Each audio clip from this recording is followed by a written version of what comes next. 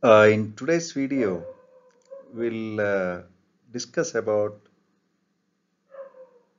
turnmill sender,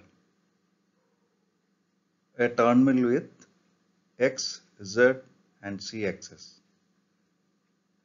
So it can be called as a 3-axis machine.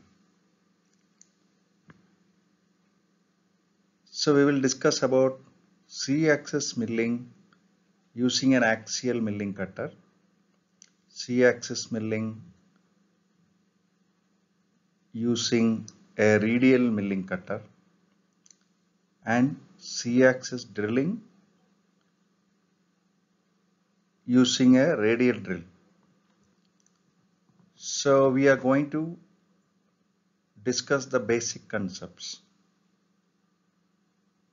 Now you can see this figure. To make a rectangular block on a turnmill center with C axis. So the coordinates are marked. So there are different ways of programming this. You can either do the programming by using X and C, or there is another method where there is a transformation used where the coordinates are marked in C, Y, but the milling will happen in Y. So the calculation of the coordinates will be done by the controller. Now we'll see this. You can see the movements. So the cutter is rotating and you can notice each movement of the tool.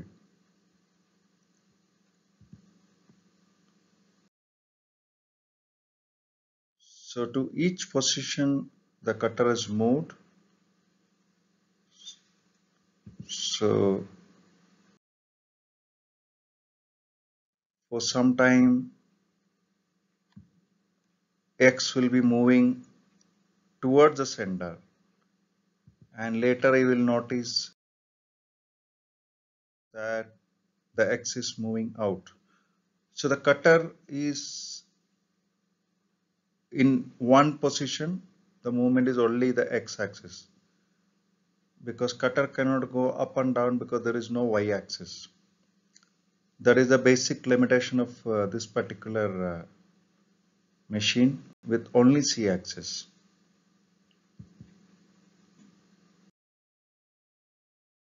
Observe the tool motion. Now X axis is moving towards the center and the C axis is rotating to achieve the coordinates. Now it started moving outside. So it is going outside the center. X-axis is moving.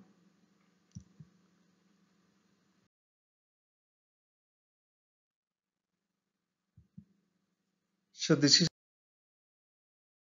how a C-axis milling is done by axial milling cutter. Now we'll see the C-axis milling by using a radial milling cutter. Actually, there is a limitation which we will see using this animation. We'll try to understand.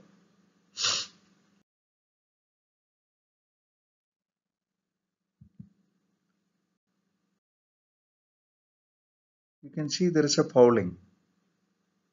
When the cutter is positioned to a particular coordinate, it is removing material from the other side.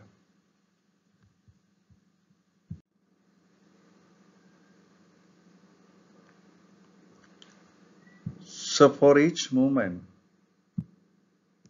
the cutter will be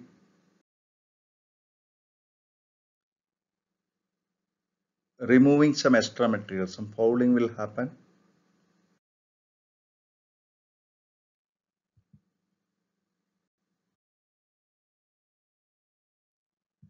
So the red color denotes the extra material removed.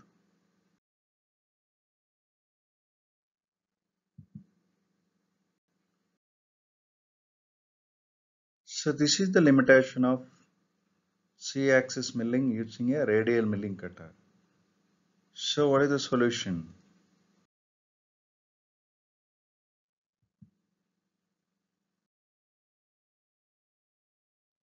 Now, if you use a Endmill which is bigger than the area to be milled, then you can use this radial milling method.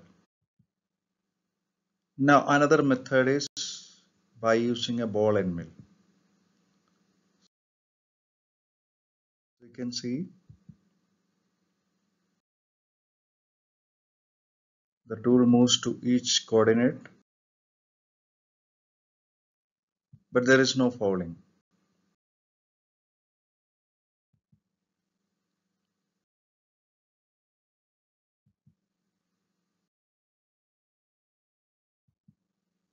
So the movement will be like a 3D movement. So mostly you will need a software to make the program.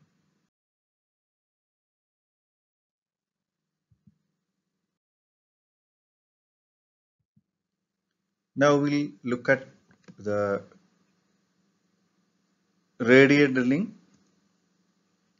Here in this figure, you can notice that the axis of the hole is offset from the axis of the part, center of the part. So there is an offset.